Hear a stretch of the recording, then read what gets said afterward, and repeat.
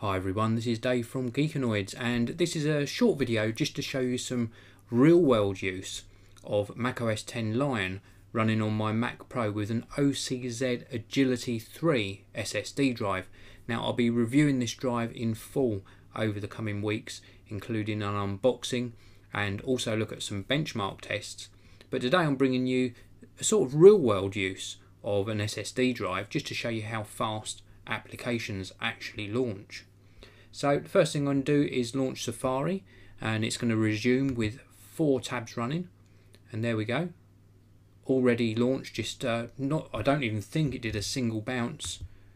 It did half a bounce in the dock, and then it was launched from this absolutely stunning performance SSD drive.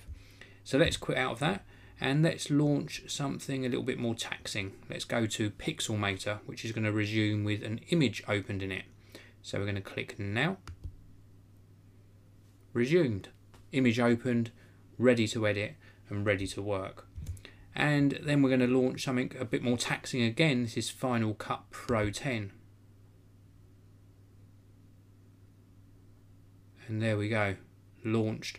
And that is launched and opened the video that I was previously editing and that I uploaded to my channel a short while ago.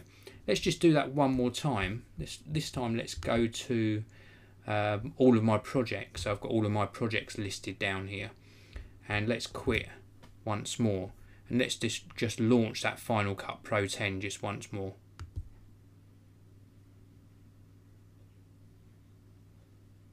And launched and ready to work. How fantastic is that? This is the OCZ Agility 3 SSD drive running Mac OS 10 Lion on a quad-core Mac Pro.